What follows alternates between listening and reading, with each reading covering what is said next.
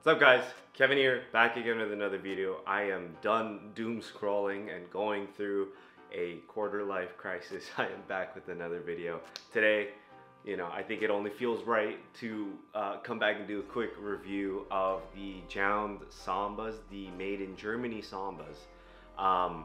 It caused up a bit of a stir because Adidas in their promotional clips, they were very much touting that this was made in Germany by the staff that's, a few miles away from Adidas headquarters, and, that it's very, like a lot of care and craft put into it.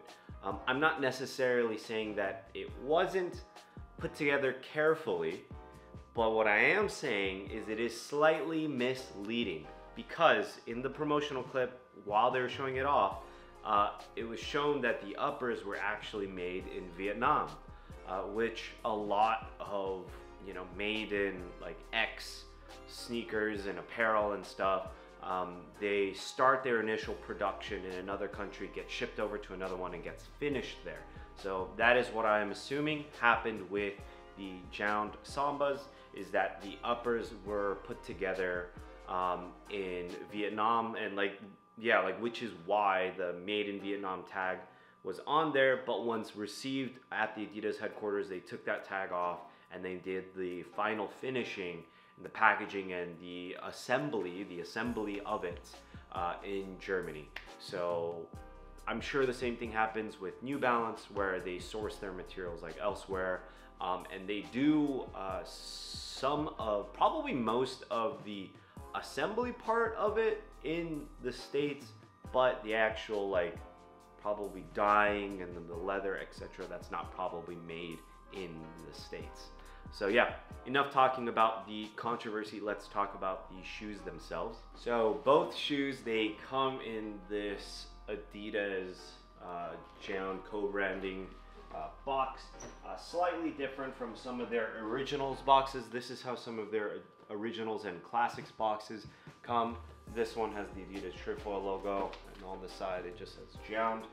The actual material of the box itself is very much like any other Adidas box that you'll find, except it is a lid box, not a flip top.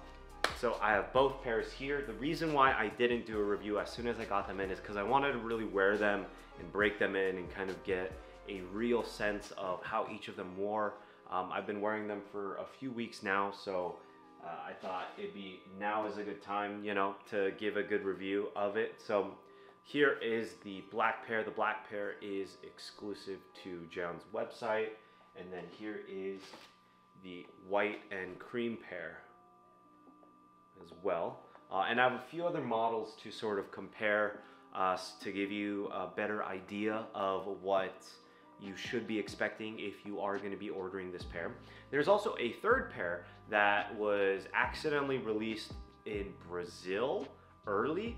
It is an all suede light brown pair. It was actually very similar to the leaked images that we got way back.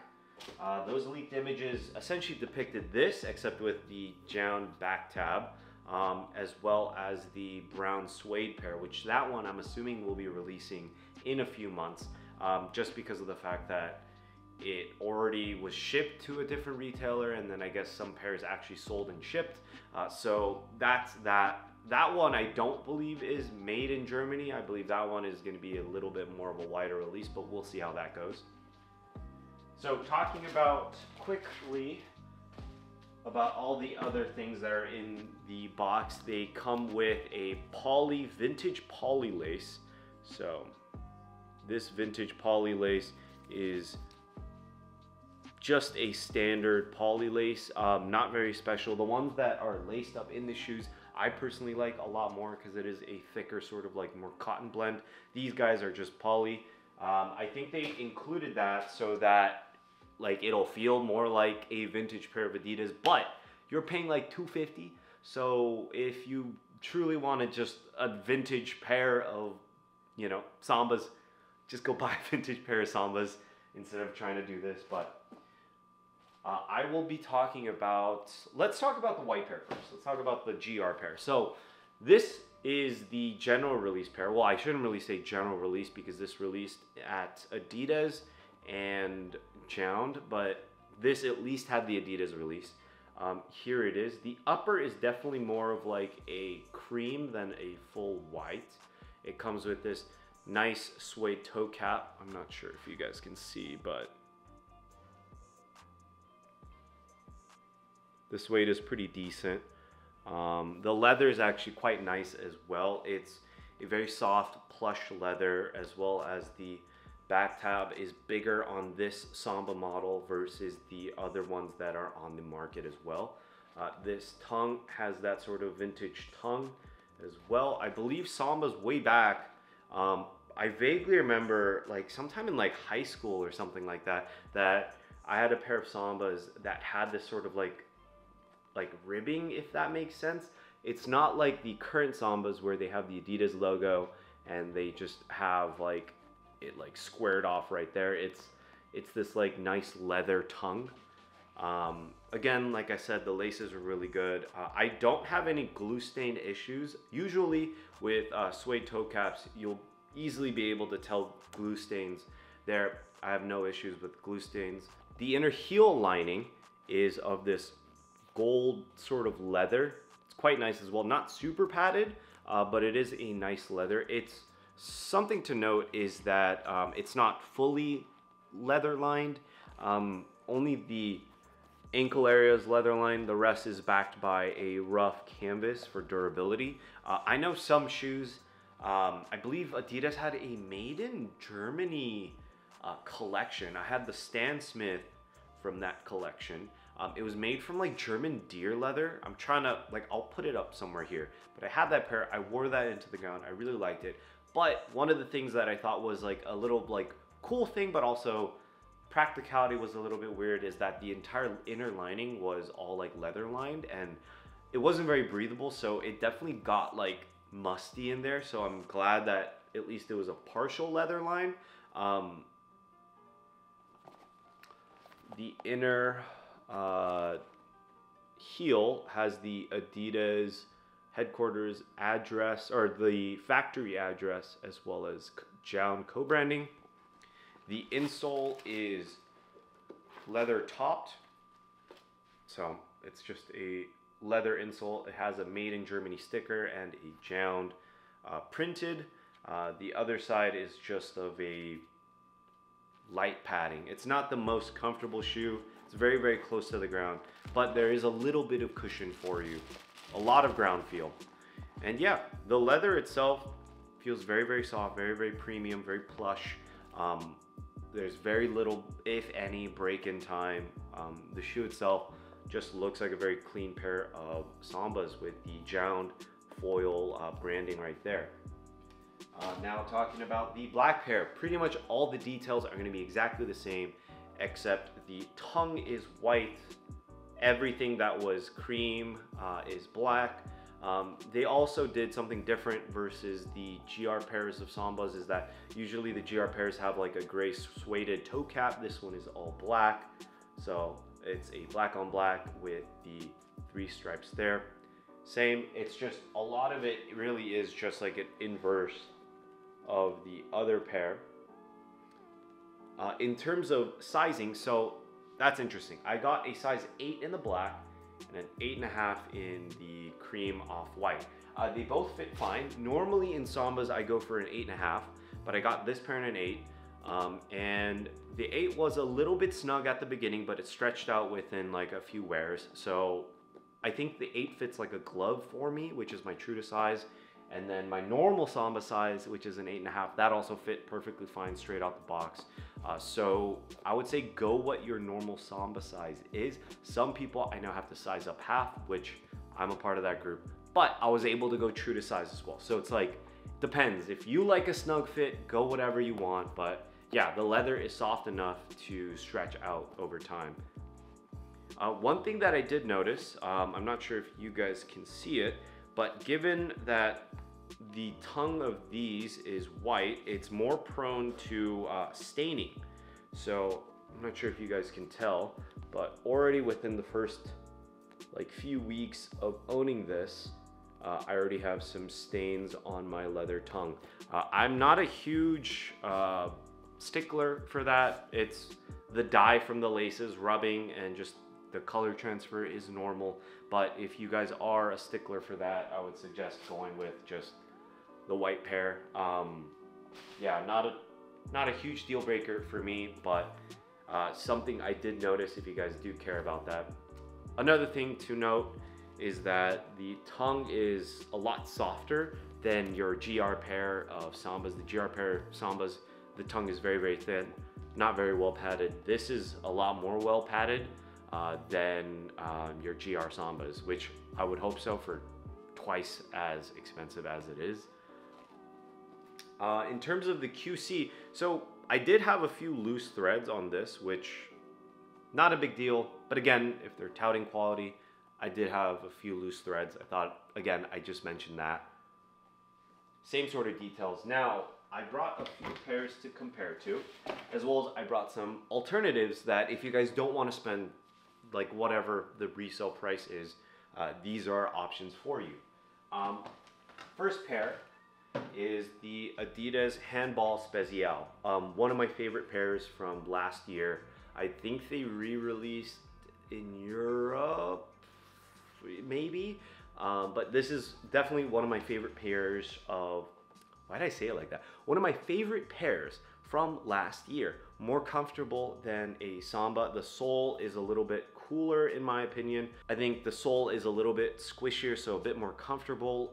There's a little bit more padding. I just really like the shoe itself. It gives that sort of same Samba-esque, but the Special Handball, I think the all-suede upper looks really cool. I think it looks really nice beat. The leather itself is very, very soft, and it also has that like slight distressing to it. It's not a super synthetic leather, so when I rub up against it, it does have a little bit of like wear to it, which I like because it brings a bit more character. And yeah, just overall great pair. This is a woman's pair, but you can find your men's sizing. Like obviously it comes with like women's extended. I think this looks pretty dang close, if not potentially better in some lights, because I like the sole of this. It's a little bit more like orangey than the brown of this, but I think this is a great alternative. You can find it for cheaper, definitely, compared to the JJJJound Sambas.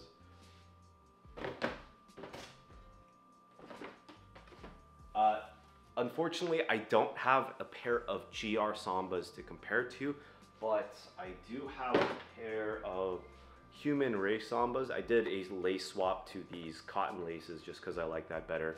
This is a long tongue pair of Sambas, but a few differences that you can kind of tell between the two. And model wise, this is kind of similar, but there's a few obviously like small detail differences. But the tongue, or not the tongue, the back tab is definitely different in the JJJJound Sambas. The JJJJound Sambas, I believe, use an older mold for the Sambas, while the newer ones have this sort of like ribbed back tab. The GR Sambas have that. All, I believe, other Sambas have that as well. I don't quite remember if the Consortium Cup did as well. I would like to say some of them did, some of them didn't.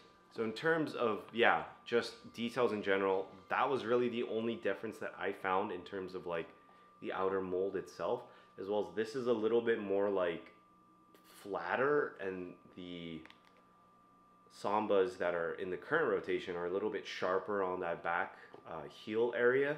So that could be that. And I thought this would be a cool comparison with the hard copy German Army trainer, you know, the BW Army, whatever you want to call it. Sort of similar sort of shapes, very, very close to each other. Obviously the T-toe is going to look a little bit different, same with the sole, but I think it is a cool comparison to have it.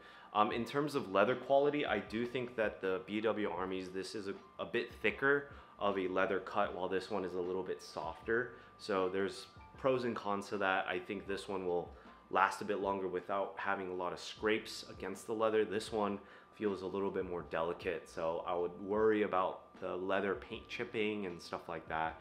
But yeah, again, if these were more widely available, I would definitely recommend these, but alas, these were samples only. One thing that I do wish that they incorporated into this release was a little bit of a more special box. I know that is a very sneakerhead sort of thing to complain about, but that is something that if you're paying that little bit like elevated price, you'd wish that they would go out a little bit more for that. And I do know that JJJJound's whole like ethos is to be utilitarian and like minimalist and sort of call back to those like classics, but it wouldn't hurt to have like a nicer box. Like some of the Consortium Cup pairs came in a nice box. I did a few reviews of that, and even the Human Race one comes with like a slide out box, which I think was like really cool. But the Adidas JJJJound ones just came in a plain Adidas box with JJJJound co-branding paper and a spare poly lace, and that was it for $250.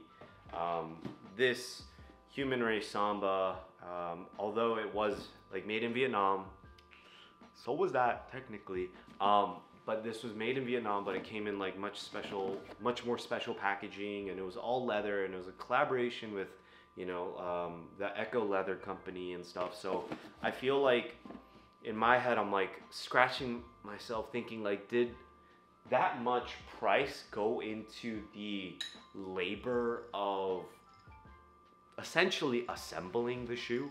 Because in reality, they had the uppers already made. They had to finish it by attaching the sole, curing the adhesive, I think stitching the upper as well. I believe the upper, no, not even stitching the upper, just curing, and the adhesive. Did $150 worth of work go into that? I'm not sure, but alas, speaking purely about the product, this is a pretty good product. I've definitely worn it quite a bit. Comfortable compared to, you know, low top like leather sneakers. Very minimal, very easy to slide into, very easy to put into your wardrobe. And in reality, this is really what JJJJound is about, right? JJJJound is about like elevating those classic pairs, putting a little bit of like a tweak to it. So their tweak was to have it made and assembled in Germany, and also to add certain minimalist details like this golden inner lining and co-branding and making the leather soft and premium. So they did add their touch to it, but keeping the silhouette itself, because like if you see somebody walking down the street, they'll be like, oh, those are a pair of Sambas. But if you're like, if you know, you know, then they're like, oh, a pair of JJJJound Sambas. I think that is their whole thing with their sweats and their chore jackets and their accessories and all of their collaborations. Like their pair of Levi's, cool, those are a pair of Levi's. Damn, actually they're a pair of JJJJound Levi's if you look at the back tab, or the pair of like, you know, like APCs that they have. You'll be like, oh, that's just a pair of raw denim. Oh, actually that's a pair of JJJJound raw denim, you know, if you don't know. So I feel like that's just very a part of their MO. Would I buy this at resale? Depends. It really does depend on whether or not you want an elevated take of the Samba. Like a really elevated, like this is probably as good as you're gonna get for a classic Samba. This is probably the peak of classic Samba.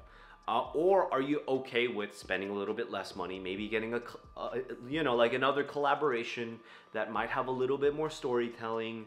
You know, like if you're cool with that, grab some of the Consortium pairs, or grab even the Spezial handball that I really love. I'm a big proponent on that. I love that, wore that pair a lot.